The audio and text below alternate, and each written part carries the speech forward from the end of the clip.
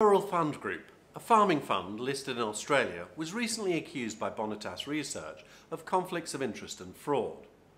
We've reviewed their accounts, the investigative report, and we think that unit holders would be wise to revisit some of their assumptions.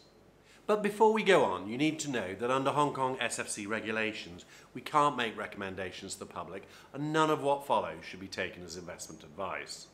The Rural Fund is a fairly typical Australian REIT structure where the trust relies on a financial sponsor to build and manage the assets.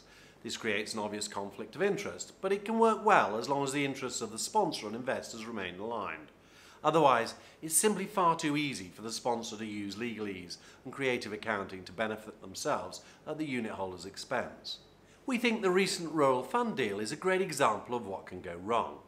The fund manager used a complicated structure and some weasel wording to obscure a series of moves in which the unit holder's capital was used to benefit the manager, while leaving any downside risk with the unit holders.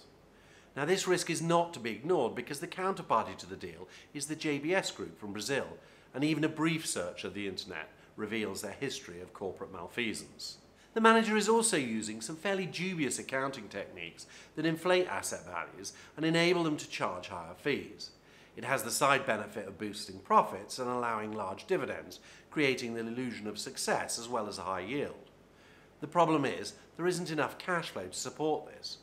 But luckily for the manager, they keep doing deals and raising capital, which can be used to fill the gap. It looks very similar to a traditional Ponzi scheme, where new capital is constantly raised to pay profits to the old investors. Now, Ernst & Young were brought in to verify the company numbers, but even they admitted to simply checking management data before going on to say the accounting was complex and no one should take any assurance from their conclusions or the data in their report. They also noted that most of the asset values didn't actually visit the assets they value, but instead rely on a mark-to-model approach. We've rerun the accounting data using a rather more traditional approach to costing and accounting and valuation, and are concerned about the numbers being given to investors. Unfortunately, we can't share our data with you, but if you're interested, we suggest that you scrutinise the Ernst & Young report and most of the recent accounts, both of which can be accessed via the links below, and we've highlighted some of the key passages.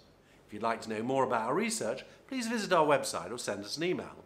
Alternatively, to keep up to date with our reviews, subscribe to our channel. Thank you very much for your time.